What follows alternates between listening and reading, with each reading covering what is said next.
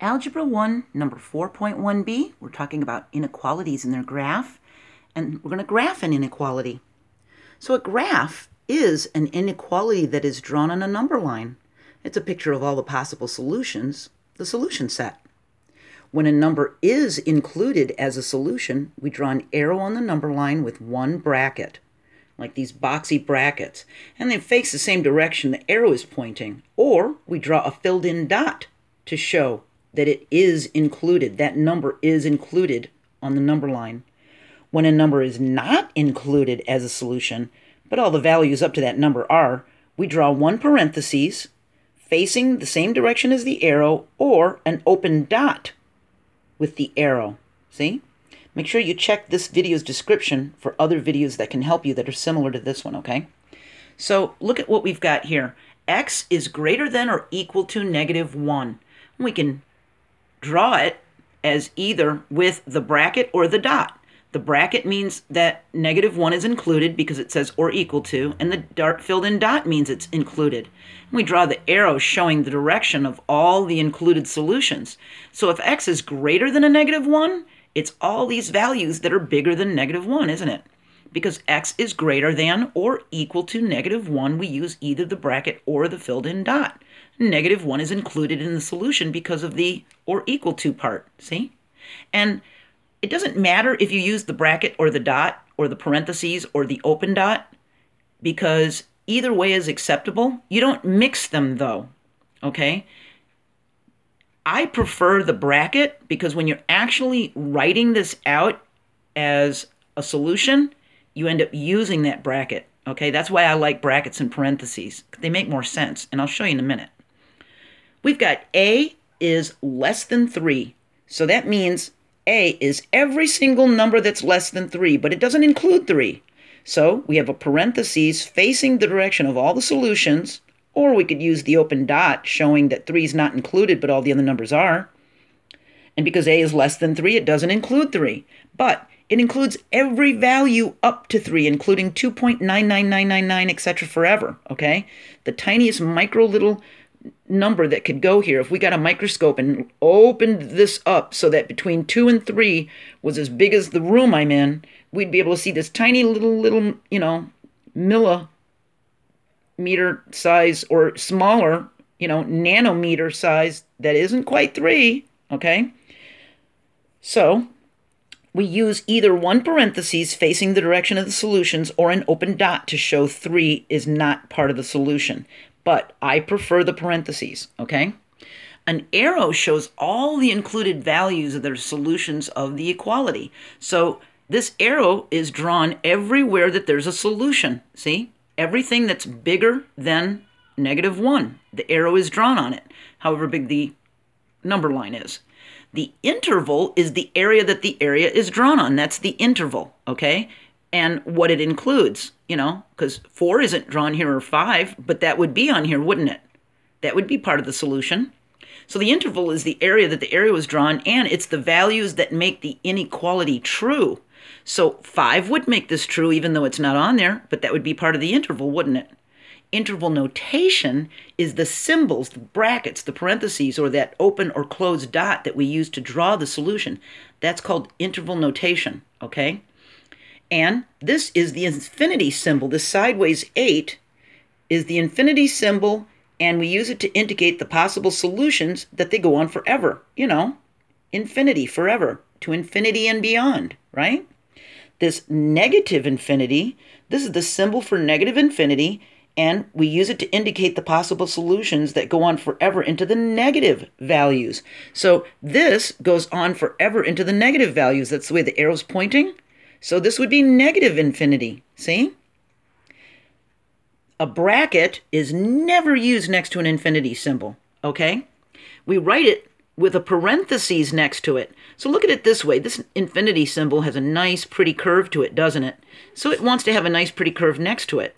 And even the positive one has a nice, pretty curve next to it. So we want to put a nice, pretty curve next to it. We don't want to put a boxy, sharp-cornered bracket next to it, okay?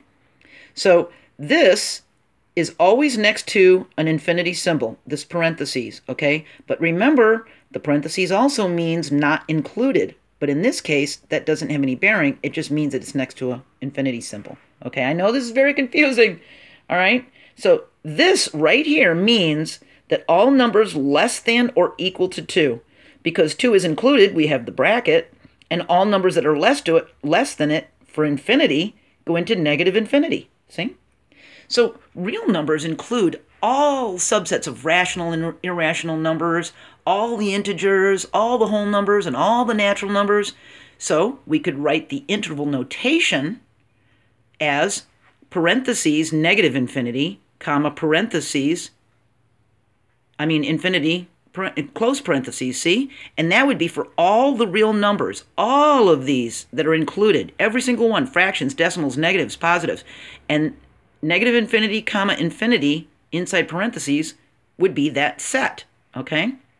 Now let's look at this one. This is x is greater than or equal to negative 3. So we've got 0, negative 1, negative 2, negative 3, and because it's got or equal to, it includes the negative 3. So we've got our bracket. And because it's greater than, it goes all in the direction of larger than negative 3. See? We could write it with the dot. We fill in the dot to show that 3 is included because of that or equal to, and it goes larger than negative 3. And in interval notation, we would write it as a bracket because it includes the negative 3, comma, infinity, going on forever. So now do you see why I like the brackets and the parentheses? When we write it in interval notation, we use the bracket and parentheses. So if you use the dot and the open circle, it's going to confuse you when you go to write interval notation when you start getting farther into algebra. If you start using the bracket and parentheses on your number line, when you go to write your interval notation for the answer, it's going to be right in front of you. Oh, bracket on negative 3, comma, infinity, close parentheses. See? Look at this one. We've got negative 1 is equal to or less than x, but x is less than 3. So x is in between these numbers, right? So because negative 1 is less than or equal to, we've got our bracket, okay? And that goes on negative 1 because it's included, because it's or equal to.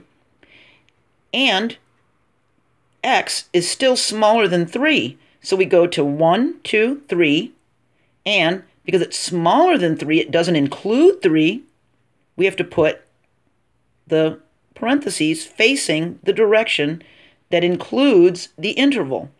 So now our interval is only this area right here. That's our interval. It's a short little space because it only includes the numbers that are less than or equal to 1, negative 1, or less than 3. See? So we end up with this little space, and our answer is negative 1, comma 3. That's the solution for this. We could have written it with the open circle showing that it's less than or equal to negative 1 and includes the 3. See? So that is graphing an inequality. It just means putting it on a number line, and it's referred to as a graph. This is a graph of this inequality. Now you understand intervals, interval notation, the infinity sign, negative infinity, and why I prefer the bracket and the parentheses, okay? And you're going to get into this a lot more in Algebra 2, in the beginning of Algebra 2. So some of this might be a little more than you need, but aren't you glad you know more than everybody else? Okay. I also want to remind you that if you're doing your homework, and I noticed some problems in the book, that it had absolute values.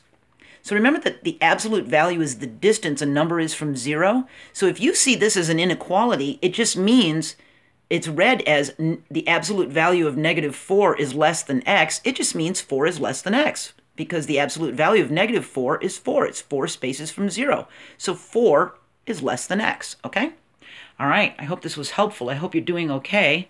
And I hope you're watching to the end of my videos, because that's when I say that you're doing a great job and I'm rooting for you, okay? I'll see you next video. Bye.